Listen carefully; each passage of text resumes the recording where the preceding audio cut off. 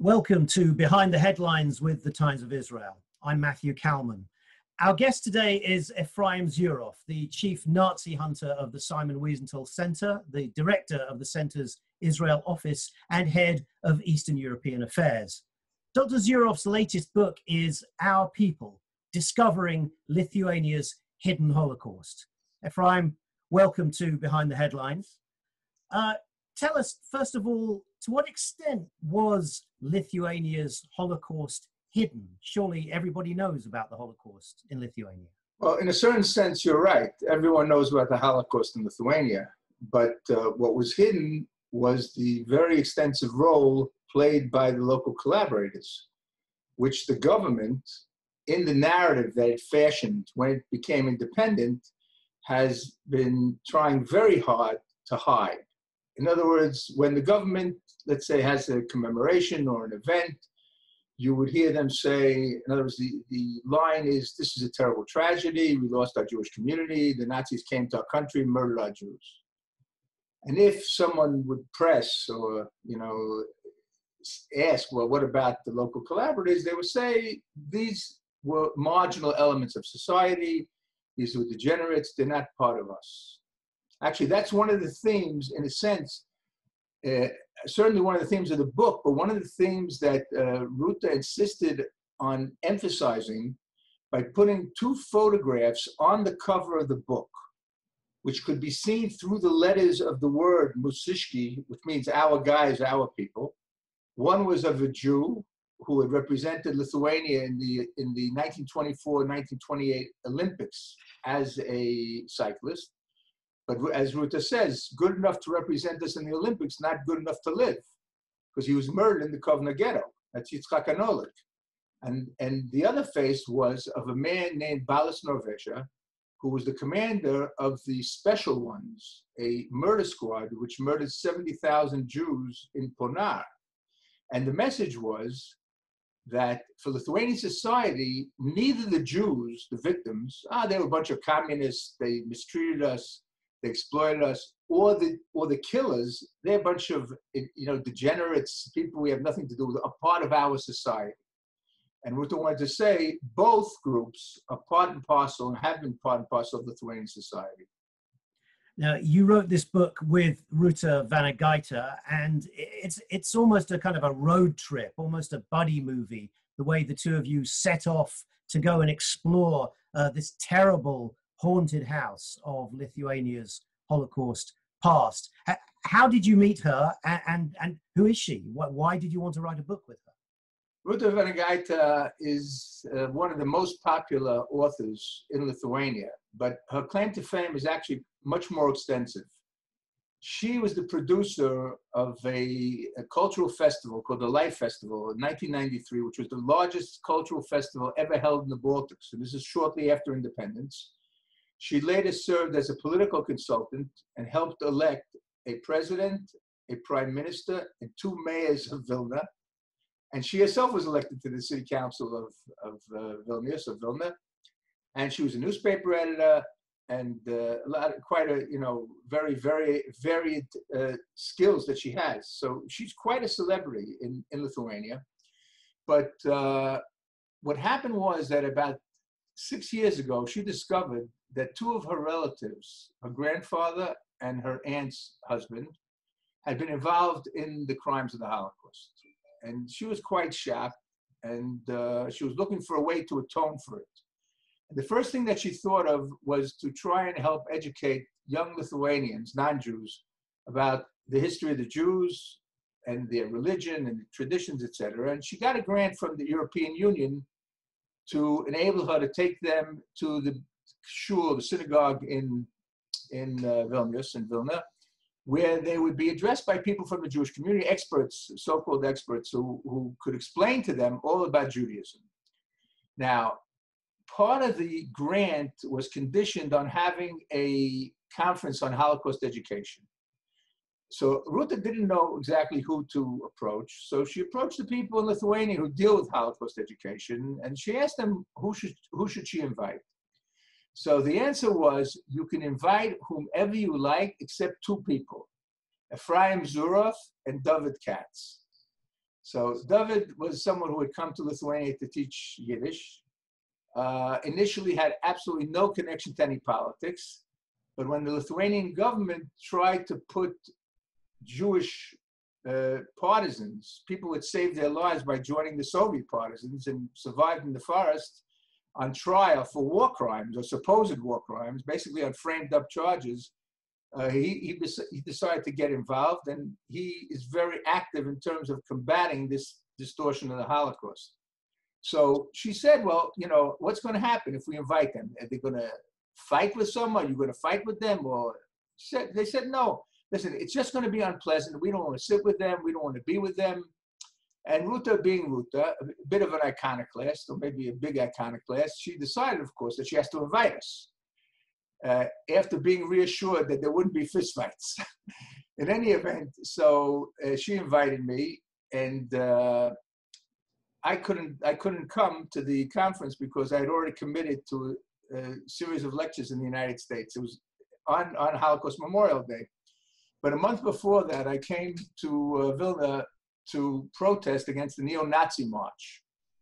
And there are two such marches because Lithuania has two Independence Days, and on each Independence Day, the neo-Nazis march in a different city. In any event, in March 11th, there was Vilna. And I said to myself, if I'm already here, I may as meet this woman. I haven't been invited to speak in Vilna for more than 20 years. I'm not officially persona non grata, but I'm probably the most hated Jew in Lithuania. And all of a sudden, she's offering me a lecture to get paid even and have all my expenses paid. So I met her, and one of the things she said to me, which absolutely shocked me, was that she admitted that her relatives were involved in killing the Jews.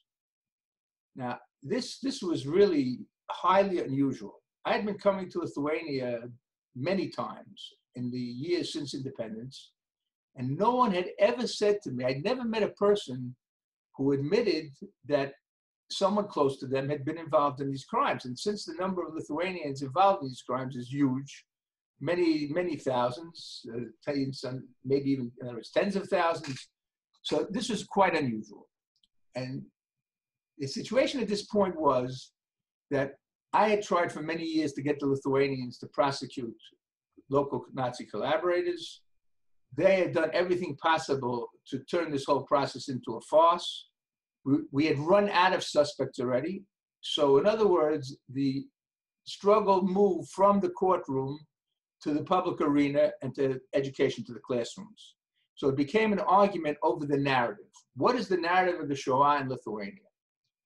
So I said to myself, you know what, listen, I can't win this battle.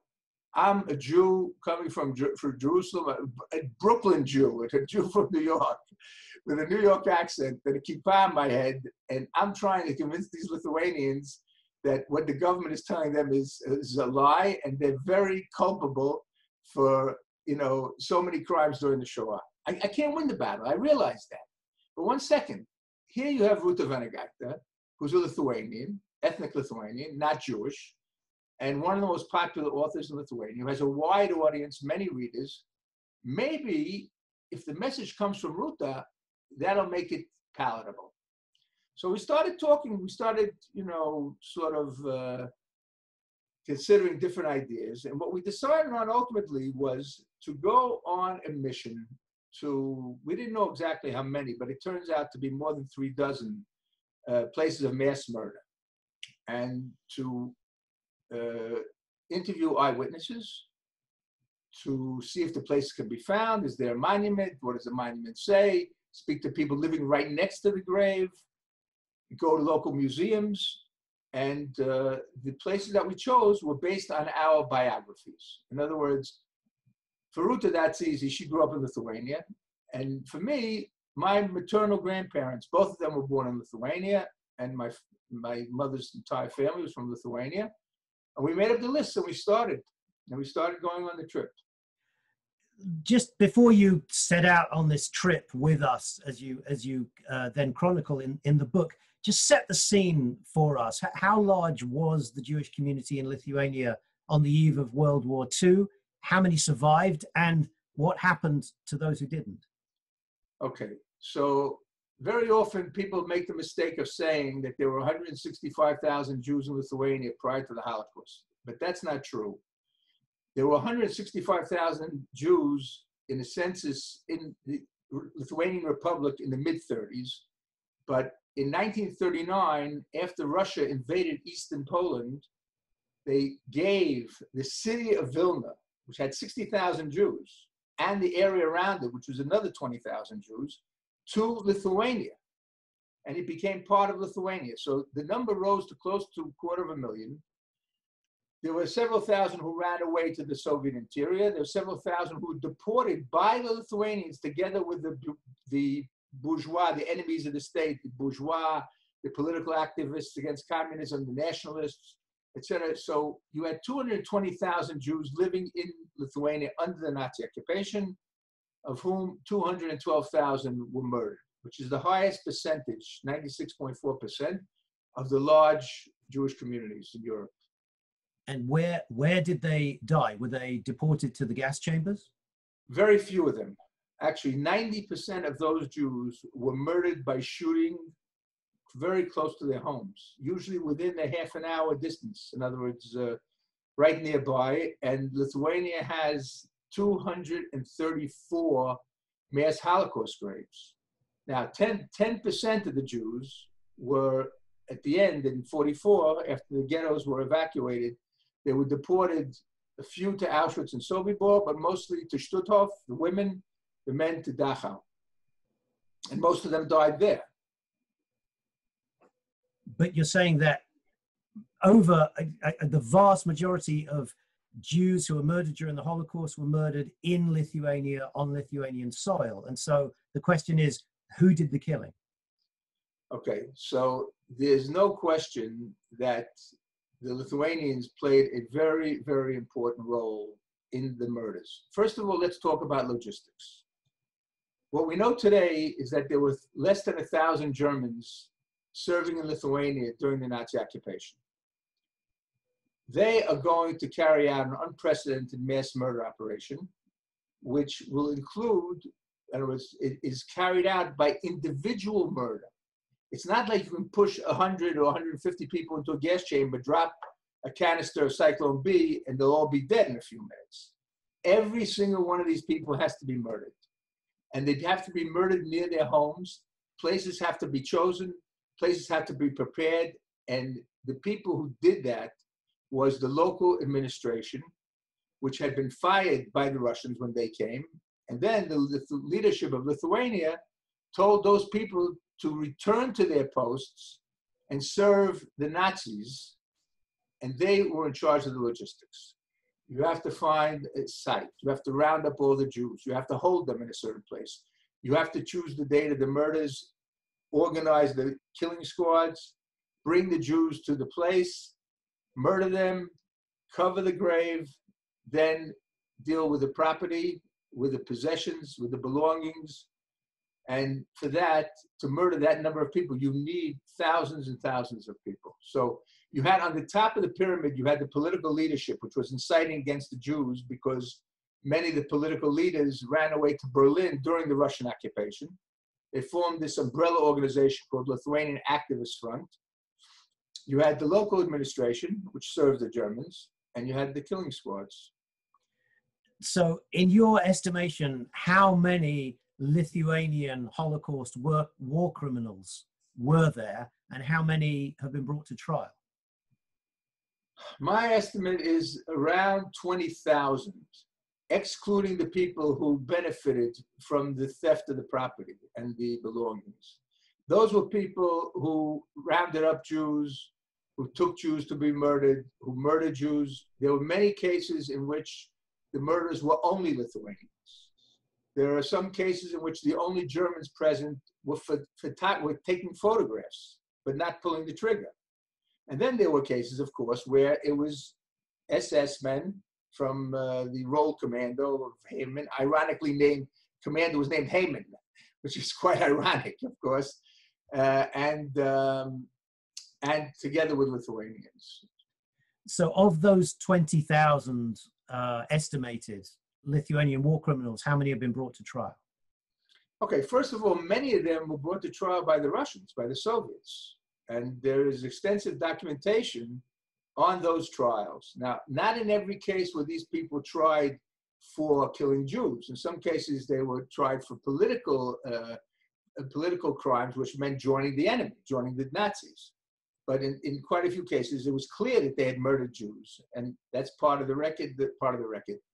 After that, a few, for example, prosecuted in America after they emigrated to the United States. But in America, you couldn't prosecute them for the crimes themselves because the crimes were committed outside the United States and the victims were American. But what they did was try these people for immigration and naturalization violations because they had lied on their immigration applications later when they became citizens. So it's interesting because the American authorities had quite a bit of success with these Lithuanian cases. And almost all the people who were stripped of their American citizenship and ordered deported went back to Lithuania and could have been prosecuted by the Lithuanian authorities on criminal grounds because there was no statute of limitations. And were they prosecuted? Okay, 3 were prosecuted. Out of how many? Out of 15 who came back from America. Right. Okay. But I mean, there were so many others. They were in Canada, they were in Australia. I even found some in New Zealand. Where else? In the UK. In UK, I found one of the officers of the killing squads and others. Yeah. So, in your estimation, how many of those Lithuanian Holocaust war criminals managed to escape justice out of the 20,000? I would say 90%. 90%. Maybe 93%, 95%. Yeah. Okay. So this really was something that wasn't directly dealt with either immediately after the war or by Lithuania, independent Lithuania in the 90s. That this is something that's been left to fester. And so you set off on this journey to find these killing grounds, as you say, nearly 300 of them. And when you got to the 234. Sorry? 234. 234. To be precise. Okay. So you set off to find these killing grounds, 234 different sites around the country. And when you got there, did you find people who were actually willing to talk to you after all these years? Okay. First of all, we couldn't go to all the sites. That was obviously beyond our capabilities. We went to about 40 sites, 5 of which were actually in Belarus, because what most people don't know is that a Lithuanian unit was sent in October 1941 to Belarus to murder Belarusian Jews. And they liquidated the Jewish communities in 15 different places, and at least 20,000 Jews were murdered. They're actually mentioned in the Nuremberg trials. There's a document that the Gebietskommissar of Slutsk, a German named Karl, Karl is his family name, appealed to his superior in Minsk to never send this unit to his area again because they created such havoc and such panic in the local population that the people thought after they killed the Jews, they're going to kill them. Okay. So of the 40 or so sites that you did go to, did you find people who were willing to talk to you? And what did they tell you? As a matter of fact, almost everyone we met was willing to speak to us. And invariably, when we asked who committed the murders, they said Lithuanians. It was Lithuanians who shot the Jews. There's a story that you tell. I think it's in a town called Svetsionis. Svetsionis, sorry. Who of an old woman who you bumped into outside a grocery store. That was heartbreaking. Absolutely heartbreaking. I saw right away that this woman looked old enough to be of the age where she might remember something from the war. So I don't speak Lithuanian. So I told Ruta, speak to her, ask her, does she remember anything? And she spoke to her, and she told her that she was from a family of 2 girls. She had an much older sister. She was about 7 or 8. And they were friendly with the Jewish family, which also had 2 girls about the same age.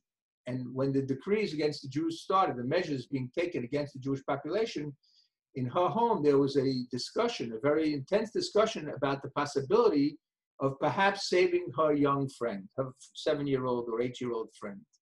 Family was called Bensky, I remember. And So I said to her, through Ruta, of course, I said, you must have been afraid of the Germans. So she said, no, we could have hidden her from the Germans forever. We were afraid of our neighbors. And she started crying, and we had tears in our eyes. It was obvious she had never told the story to anybody. It was like sitting on her heart like a huge boulder. And finally being able to tell this story to someone who was sympathetic to her sorrow, I think it sort of liberated her in a certain sense from this heavy burden of guilt that she couldn't save her friend. Now, you've been chasing Nazi war criminals for a long time and trying to bring them to trial. But as you say, this trip and the book that came out of it is a little bit different, because there you weren't really looking for the criminals themselves. You were looking for witnesses to what had happened in these places. So in what way was this trip different from previous trips to Eastern Europe? So this trip was devoted to establishing the veracity, the truth of the historical narrative. I didn't anticipate finding any criminals. I didn't anticipate finding any witnesses or anything. I myself realized that this chapter, in Lithuania at least, not in Germany, for example, but in Lithuania, this chapter is closed. And what remains to do is to fight for the historical accuracy of the narrative of the Shoah. And if anything, we felt 100% strengthened, reinforced by all of these people that we met who told us exactly what we knew. I mean, we knew it to be true, but we were looking for verification. A verification from objective, bystanders or, witnesses. So it was a change in a sense, a very, very important change from what I normally would do. And you also had a personal connection with these places, because your own family, I think a great uncle who you're named after actually came from one of the places that you visited it. How was it revisiting somewhere where you weren't coming as a professional Nazi hunter, but actually as a family member to a place where tragedy had befallen your own family? Okay, let me just tell you a little story before that.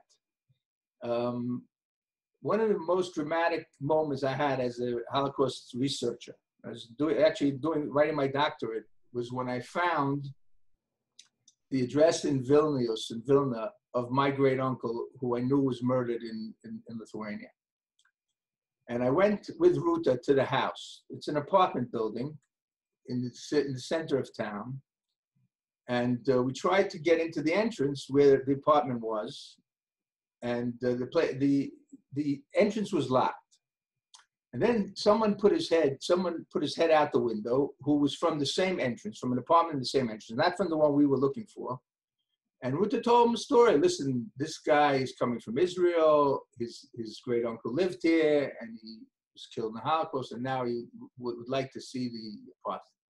So this person said, no, that's not true. I know who that is. He's looking for the bad guys. Anyway, so at some point, Too famous, right? In Lithuania, not in other places.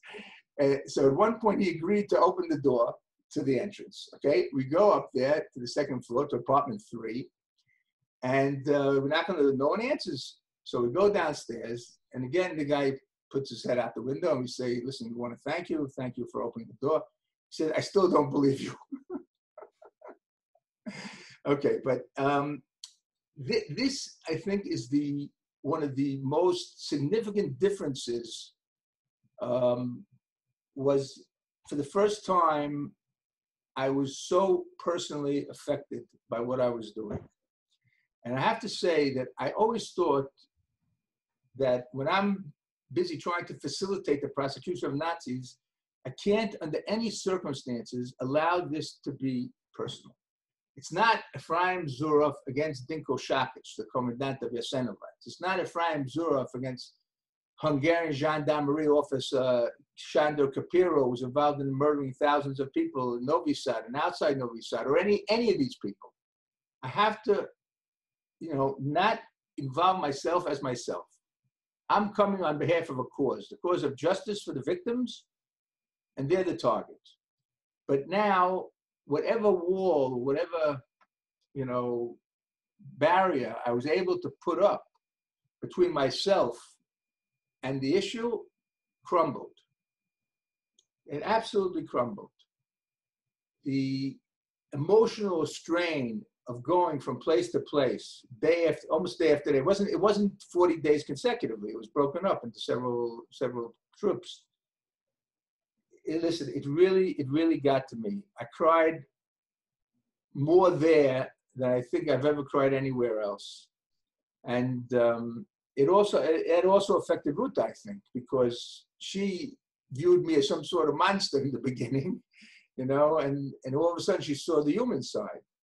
And the human side was something that she felt too, because she, unlike the average Lithuanian, felt this deep bond to the Jewish victims of the Shoah in Lithuania.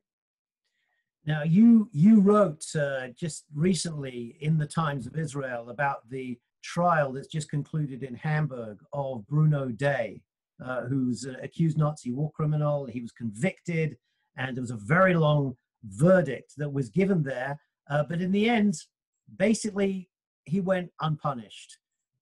You've spoken about the impact of trials and the importance of them in bringing home to people what really happened during the Shoah and teaching people about Holocaust history in the way that a history book never would. But doesn't it seem to you now that we're coming to the end of this phase? There aren't going to be any more convictions, or even if they are, they're going to end up with someone, not going to prison or not being punished. Have we reached the end of an era now? We're on the verge of the end. There will be more convictions because there are more cases. In the case of Day, he arrived in Stuttgart at age 17, so he was tried in a juvenile court, which helped soften, I think, the verdict. He was convicted. He was sentenced to 2 years in prison. The problem was that the sentence was suspended. Now, I read the verdict, and I was in total shock after reading it, because Judge Maya Goring wrote an absolutely brilliant defense of prosecution of Nazis. Absolutely brilliant. In other words, we're talking about, we are now bringing people to justice who are not your high officers or even middle-ranked officers. These are people of lower ranks. These are people who were not in positions of command. And she explained so well why it's still important to bring these people to justice. But then she suspended the sentence, which to me made absolutely no sense, and was on a certain level, I'm sure it wasn't intended by her, an insult to the survivors, an insult to their narrative.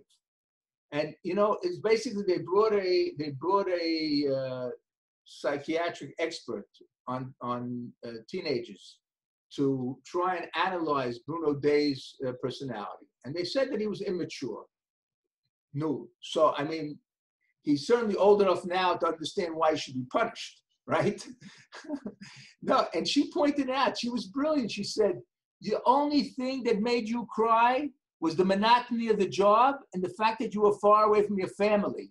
Nebuch, mamash, bali livkot. I'm saying it's crazy. It's like maybe I should cry for him, So this was a very big disappointment. I was very impressed with her. I was at the trial several times. I was quite impressed with the way that she conducted the trial. And I was to be honest, I couldn't believe my eyes when I read it, because it was so powerful. I'm telling you, that's a document that should be read in every school in Germany, in any country where you have a trial of a Nazi war criminal. Read this document. You'll understand right away why it's important. As you look at as you say, we're on the verge of the end of this era, and you've dedicated a lot of your life to this, to hunting down Nazi war criminals, bringing them to trial. So as this era nears its close, what's next for you? Well, listen, first of all, I have a very daunting challenge that I've already assumed, which is the fight against Holocaust distortion in Eastern Europe. So it's not as if, you know, I'm going to have to retire and sip a pina colada in Tahiti or something. You know, that's not on the agenda. And the same motivation that brought me to, you know, the efforts to facilitate justice are certainly there for the same reasons to fight for the accuracy of the narrative.